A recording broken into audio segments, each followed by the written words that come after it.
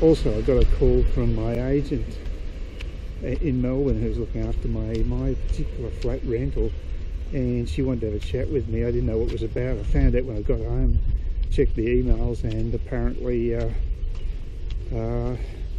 the person who was a couple of friends who were going to do the cleaning for me, she'd rung one of them because he was the only one with a reliable contact. He didn't seem happy to have received the call from her, although I don't know how else he's supposed to get the details to do the work. But and then he just told her I don't do cleaning, so he basically decided not to do the job even though I'd paid him. But so that left me a bit in the lurch, and I guess he maybe didn't understand what I wanted from him, but certainly the main thing was to have the place prepared for the new tenant, and it looks as though I won't get my friends to do it. It'll have to be done professionally, so I'm not impressed with that. You know, just a lot of stress with this thing. There's all these things going wrong, but you know, that's what happens sometimes, I guess. I would I'd never get friends to do a job like that again, because, you know, obviously, you know, it does cause hassles. That's what people say, and I've copped it personally. So, you know, you live and learn. So I go back, and I say to Emma, look, I want to stay here another week. Now she's changed her tune and said, oh no, you can't stay another week. We can maybe stretch it out a day or so. And then she said, look, I really need time away from having a tenant in there, so I don't really even want to have to extend it a day or two. So I said, well, fair enough. I said, look, I've just got to know what I can get, how long I can stay at your place in Edge Hill, so I can then work out where to book my next place, because the longer you leave it, the less options that are available. As it turned out, there weren't that many cheap, reasonable options available on Airbnb, because it's only a week or so away. So I had to actually book a place on Sheridan Street, and I'm going to go and have a walk to that now. And haven't got high expectations, but I had to have somewhere to stay. I'm going to stay there a week and just check it out. But the thing that worries me a little bit about it is that apart from the fact that it's actually on a busy road, although I think it's a reasonable distance back from it, the rooms are actually, you can have between 2 and 5 people sleeping in the hotel rooms. So it could be, if you get a large group of, say, backpackers next to you, it could be very noisy. So I guess it's a lucky dip there. So I don't know, it might be okay. The Airbnb reviews have been okay, with a couple of, you know, minor faults, but I don't trust those reviews much anymore. I've mentioned that in the past, and it's not the most reliable review system Airbnb has. They don't seem to look after the interests of the people actually booking the places.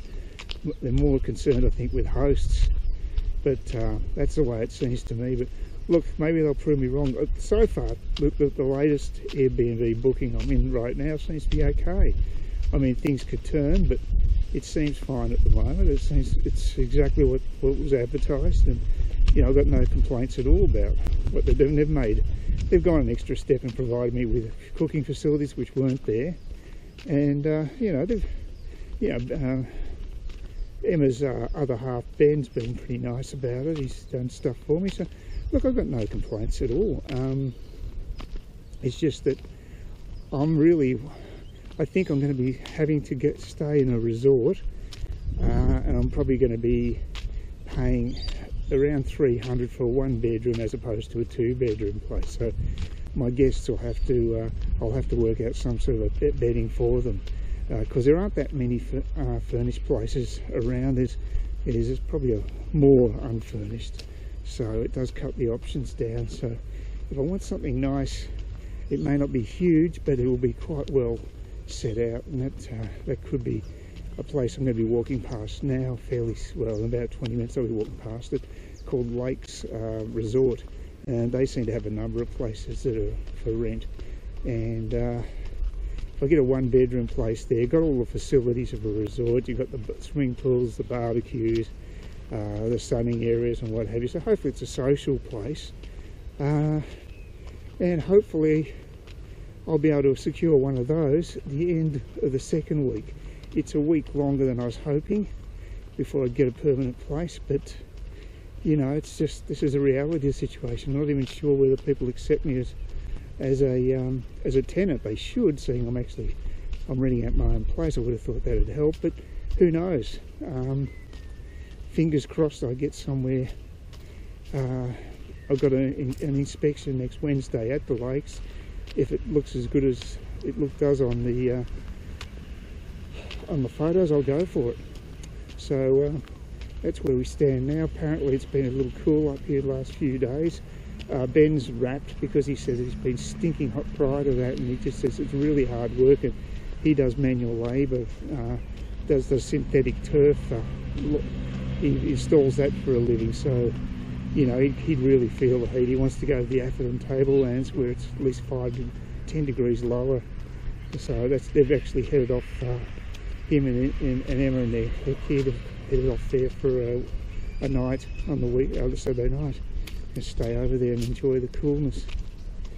Anyway, that's brings you up to date.